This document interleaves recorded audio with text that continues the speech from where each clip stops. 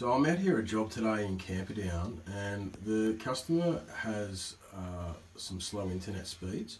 Though originally when they got connected we're getting up around 12 megabits per second, but I've just done a couple of tests and found that we're only getting between 4 and 5 megabits per second. So what we've done, who are you with? Telstra. Telstra. So they spoke to Telstra. Telstra sent out a technician, and they come down and they tagged it down here at the MDF saying it was okay to hear. But I don't think they've done a speed test.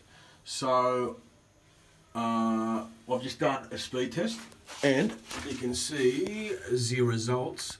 The first test we got 3.43, and the last test we just got 5.18. First test was connected to the customer's socket, so it's fluctuating. We'll just do another test now, just so you can see. But this is connected directly at the MDF, so there's no internals connected here. So there you go, look at that one. She's only about 4 megabits per second.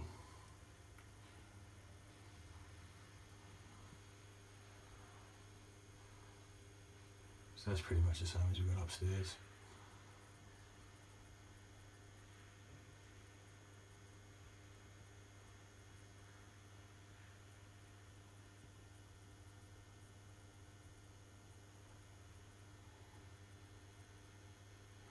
Yep, so there you go, 4.01. So this is network issue. So Telstra, you will need to send back out a technician, make sure they're ADSL trained, and get this customer back up to their original speed. Thank you.